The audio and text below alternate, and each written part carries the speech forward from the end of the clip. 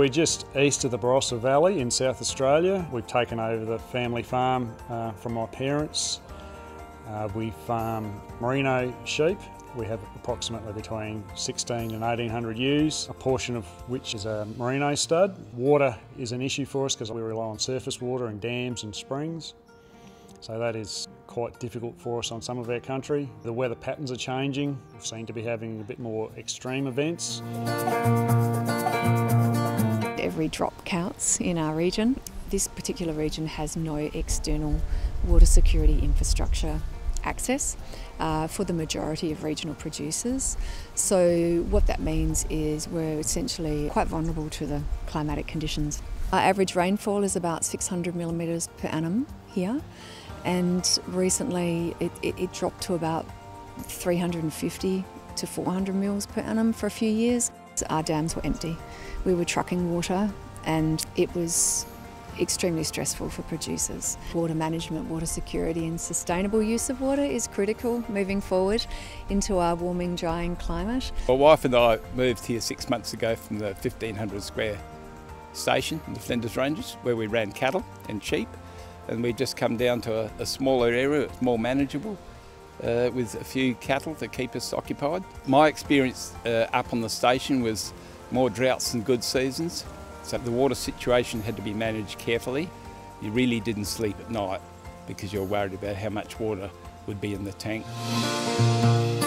The project that I'm currently coordinating is the Water Innovations On-Farm project. It's only been possible through funding from the Future Drought Fund and by being supported by the SA Roseworthy Hub. And it's about bringing in tank level monitoring equipment to 4 producers in the region to start with. And what we're doing is monitoring how this helps with time efficiency, with their business management and with sustainable use of water, and seeing how it makes a difference to the producer's quality of life. Prior to the monitor being put on the tank, my ageing father used to check the water numerous times a week. The monitor was pretty easy to install. We just had to make a bracket up and mount it on the top of the tank. Mounting bracket on the monitor has a hole underneath, so it actually beams a light down. Yeah, you just need to get an app on your phone. It measures every 3 hours. And it's made a difference already. You can look at your phone and say the tank needs some attention because it's given me an alarm to say that it's below where it should be and we need to do something about it. Yeah, it's quite incredible.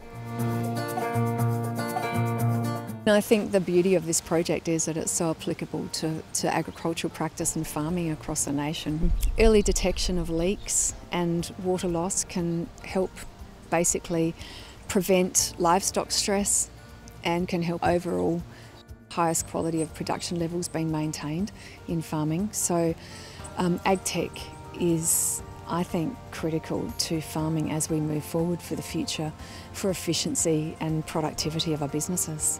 So the Future Drought Fund has been life-changing by creating the opportunity for them to see how their farming practices could change moving forward to be more efficient as we look to a hotter, drier climate. It does give you peace of mind because it's just so easy to look up, and it's one less thing you have to worry about physically going to do. And it'll save a lot of money, a lot of time.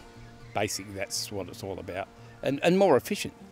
You have to measure everything you do these days.